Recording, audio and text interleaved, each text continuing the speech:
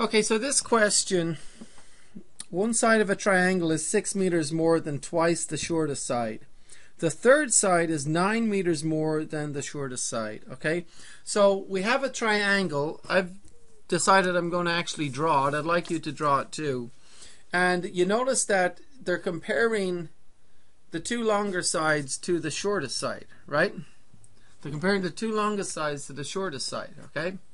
So what I'm going to do for fun is just call the shortest side a nice number like 10, okay? Because everyone likes working with 10. I know you guys don't like x, so don't use x. Forget about x. Let's just do the number 10, okay? Now, what would the other sides be? I want you to press pause on the video and figure out what the other side lengths would be if the shortest side was 10.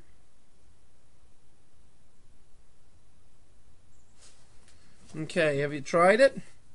So it says that one is 6 meters more than twice the shortest. The third side is 9 meters more than the shortest, right? So what would they be?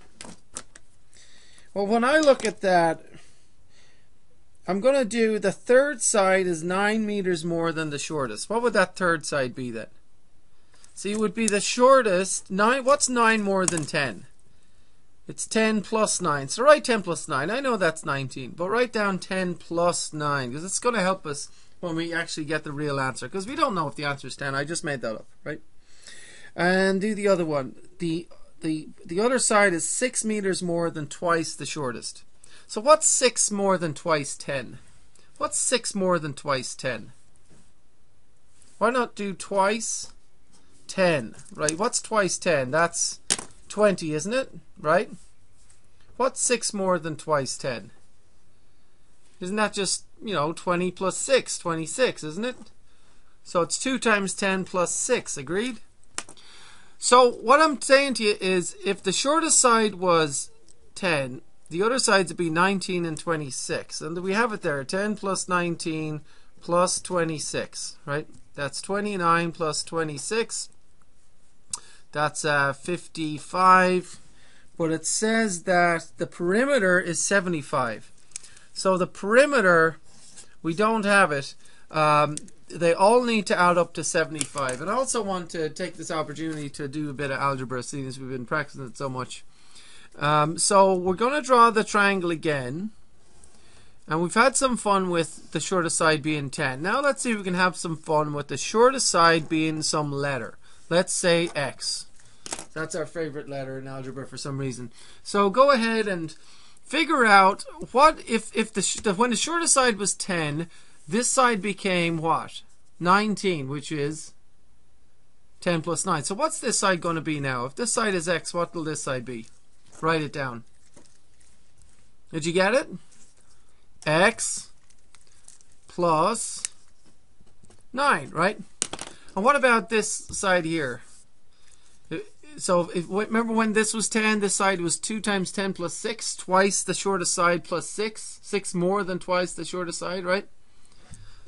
So what's this side length going to be? Can you do it? Press pause and see if you can figure it out. How about twice X plus 6, right? Okay, so now what's the perimeter?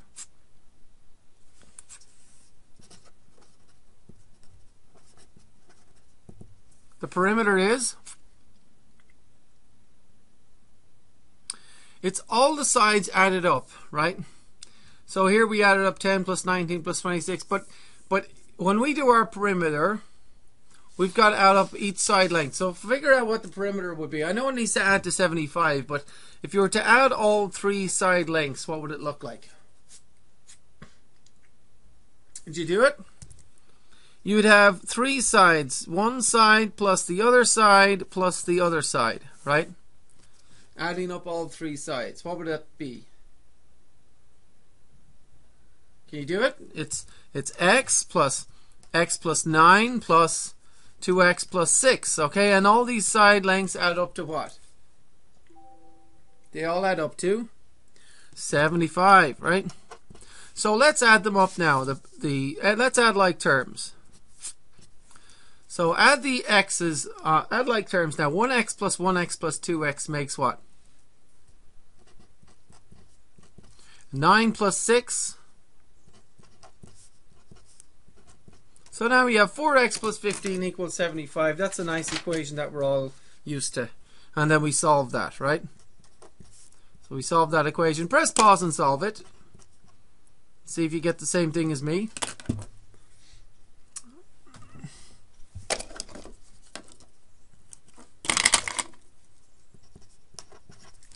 Divide by 4.